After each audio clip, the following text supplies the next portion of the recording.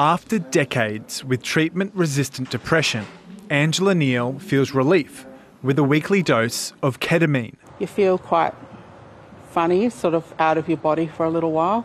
It's providing her with some hope. You start to think in different ways. The sad thoughts that go round and round tend to stop.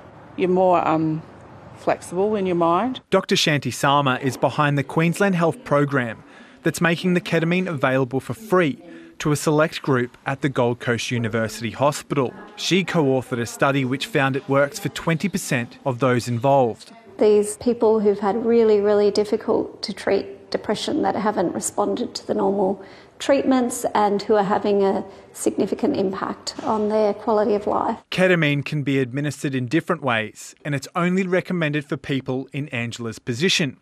But it's very expensive for patients outside of trials and special programs.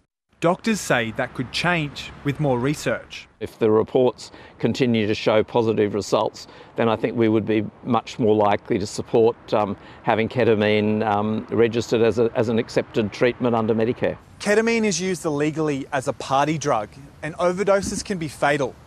Doctors say it should be used alongside traditional treatments and only for people who pass health tests. It's been really heartening to see some new novel agents and treatments available for people who've been suffering for a very long time. Nicholas McElroy, ABC News, Gold Coast. And if this story has raised any issues for you, you can call Lifeline on 13 11 14.